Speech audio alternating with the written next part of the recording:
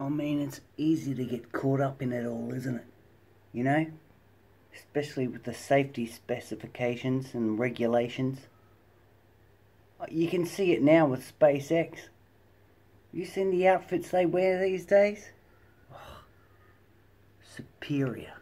Anyway, he actually made it further than I thought. He made it 2/3 of the way. He did.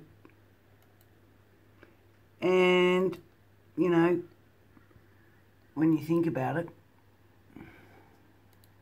Star Wars fans and Star Trek fans must unite.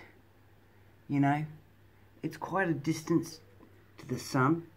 It's like driving from Cooktown to Melbourne. It's a 38-hour drive, man. Holy crap. You want to be in a Tesla. You want to be in a Tesla. If you're going to drive to the sun, it's a 38-hour drive if you're in a Tesla. These guys had kaleidoscope eyes. It's cool though. I love this guy. I love the soundtrack.